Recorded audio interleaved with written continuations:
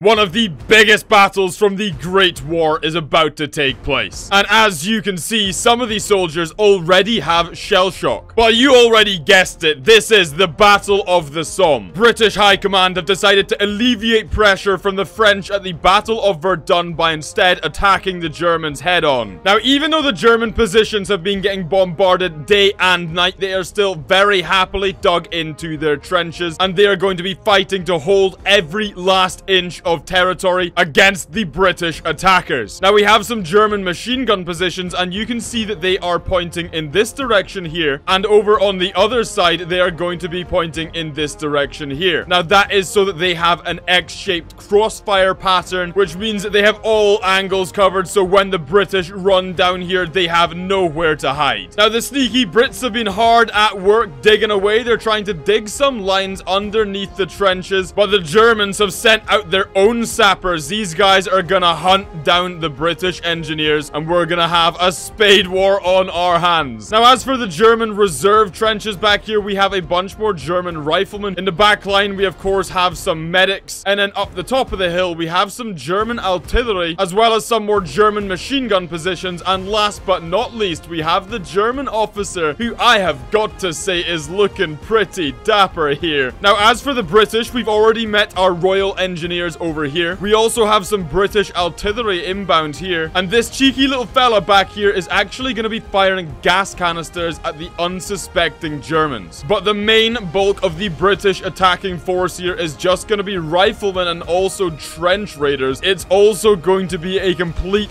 bloodbath. But what does Totally Accurate Battle Simulator think is going to happen in the World War I Battle of the Somme? Well, let's find out. In the trench raiders go, and also let's see this engineer battle here. Let's see, are the Royal Engineers going to get in? No, it looks like the sappers from the Germans actually got their dynamite down, and it's about to blow up, and it's going to take the Royal Engineers with it. I stand corrected. The Royal Engineers actually stood up a little longer, and it looks like the majority of the heavy machine guns for the Germans have gone down, but their reserve trenches are now getting up into combat here. The medics are doing overtime, trying to keep everyone alive, and the secondary machine guns and also the German artillery and the incredibly dapper German officer are now about to make it up into the front line, and it looks like the Brits are on their last legs. But fortunately for them, they do have some elite Scots Guard snipers back here, and these guys are going to be the last line of defense. But rather than being taken captive by the Germans, I have a feeling this fella right here is going to first take his own life. In fact, actually, I tell a lie. These two snipers at the back of the map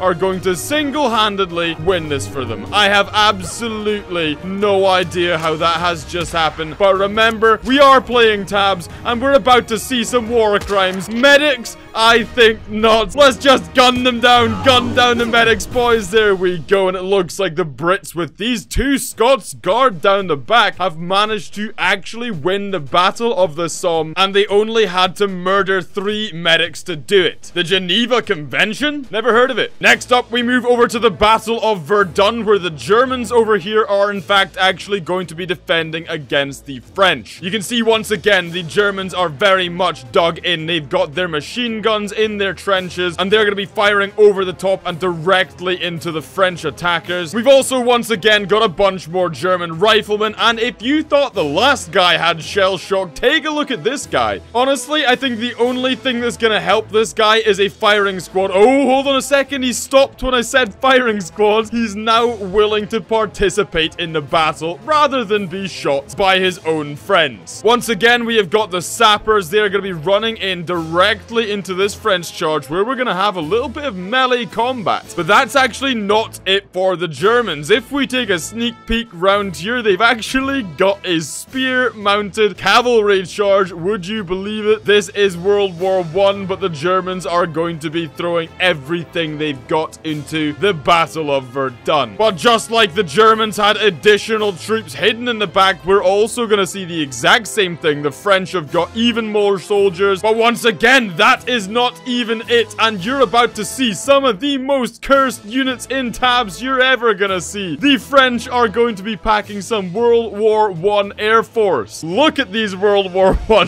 planes. Good God, what is that? I think this pilot is pregnant. And these cursed monstrosities in their biplanes are going to be the last wave of attack for the French Air Force in an attempt to win the Battle of Verdun and change the tides of World War I. Who's gonna win? I don't know, but let's find out. Alright, let's see what these guys can do. Oh my God, the machine gun crossfire is complete brutality. And not only that, but the smoke has also gone in. We've got gas in the middle here, and this entire first line of attacking waves for the French has gone down with that guy's dramatic drop to the floor. Bodies literally littering this battlefield here, and the last of the French front line goes down. Now the German cavalry is about to start making its way around the corner, making a big old charge into the French reinforcements, which you can see are in fact now beginning to enter the Battle of Verdun. Let's see what these guys can do against the Germans. There are a lot of Germans left, and the French are really gonna have their work cut out for them. Thankfully for the French, some of them appear to be taking some good cover behind these rocks, but it looks like the biplanes are in, and let's see how unbelievably cursed and horrible these units are. Okay, good job, lads. The biplanes appear to have all crashed into the exact same tree. Biplanes doing a little bit of damage, but look at this. We've got the German machine gunners all down the back line here, and it looks to me like these Germans with their medics have actually wiped out the rest of these French soldiers down here. So the Battle of Verdun not going very well for the French. We do have one French rifleman over here, and of course the monstrosities are these World War I biplanes.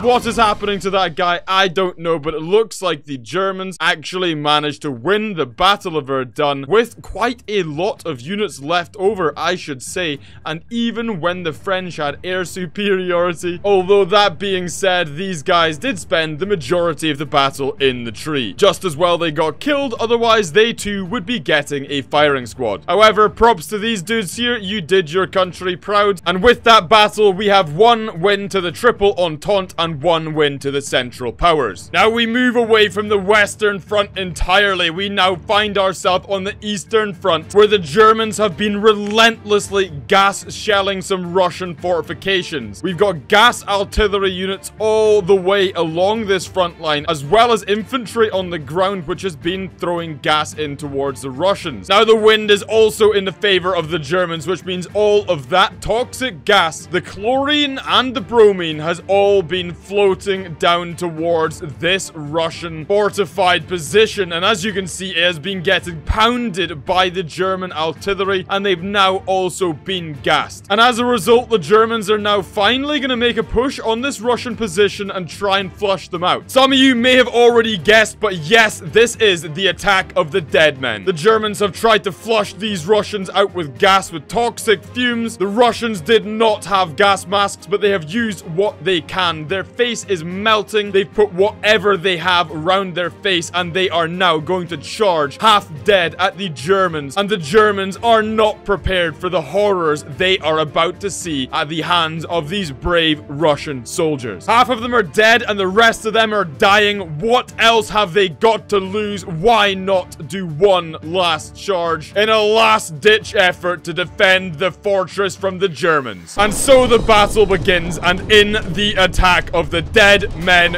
goes. Let's see what the Germans are gonna do against what might be the scariest thing a man could ever see in their life. A bunch of half-dead soldiers in the trenches charging, and the Russians are completely confused. They are in disarray. There's smoke clouds, gas clouds everywhere. Nobody knows what is going on. How are these Russian soldiers still alive? They are still fighting to the last man. The Germans still confused. They don't know where to aim their guns. They're aiming their guns at each other. They are slowly being picked off one by one, and with every second that passes, it looks more and more likely that the Russians are somehow going to hold on to their fortified position. But at what cost? Look how much gas is on the battlefield.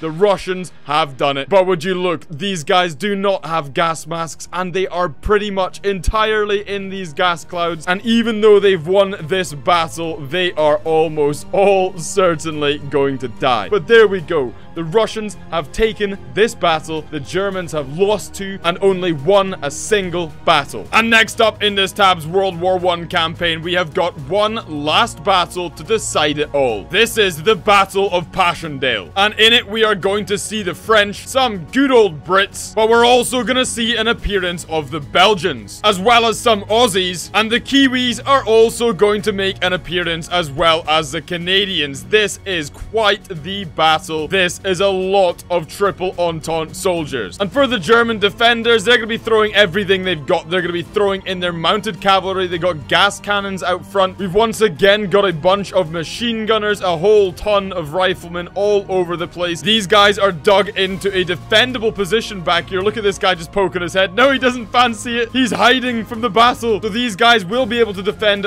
far better than the triple entente. And over here, once again, same thing over here. They are going to be doing their very best to hold off the attackers. Will they be successful? This is the Battle of Passchendaele, and in this tab's World War I campaign, this is going to be all or nothing. Whoever wins this battle wins the campaign. So let's find out who that's going to be. Already we can see the Royal Engineers making a big old charge. Let's go. Come on, mate. I believe in you. I believe in you. Oh my god, are they actually gonna get in there?